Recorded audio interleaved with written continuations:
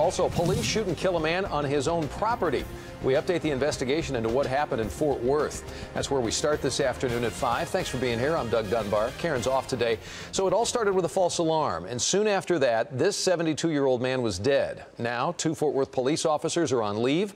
CBS 11's Arzo Dos live near Woodhaven Country Club in East Fort Worth with the rest of the story for us. Arzo?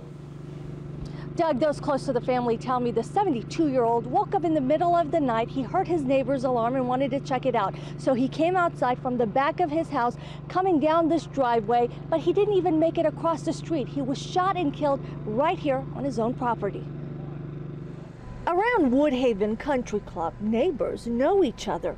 Neighbors are close. He was, he was doing what neighbors do. He was probably checking on, the neighbor that the alarm went off. But Jerry Waller never got to check on his neighbor. Police responding to a burglary call shot and killed him in his own driveway. Investigators say he was armed. We heard 5 shots. Becky Haskin, a former Fort Worth City Council member, lives nearby. They were just rapid fire, one right after another. She says what's heartbreaking is that it was a false alarm. The alarm across the street from Waller's had gone off on accident.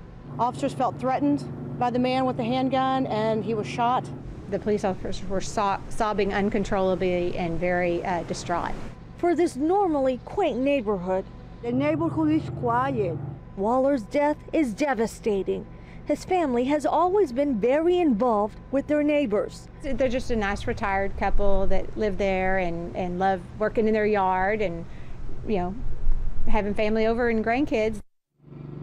And we've been asking questions and trying to get some answers from Fort Worth police all day, but we've been told repeatedly that this is an ongoing investigation. Meantime, what I can tell you is that the 2 officers who responded to this call were not hurt, and they've been put on administrative leave. Live in Fort Worth, Arzo Dost, CBS 11 News. Arzo, thank you very much.